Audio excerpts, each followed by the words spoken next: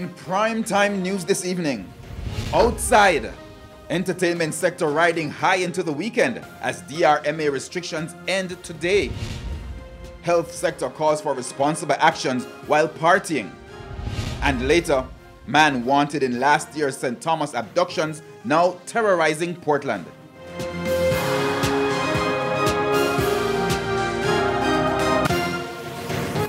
Good evening and welcome to Primetime News. We're on air and online at onespotmedia.com. I'm Janella Precious. Also this evening, the Financial Week, Primetime Sports commentary, E-Prime and weather. But before the break, the feedback question. And this evening we're asking, now that the curfews have been lifted, what are your weekend plans? You can share comments online, facebook.com/Television Jamaica, and tweet us at TelevisionJam1. Please stay with us. Primetime News returns after this break.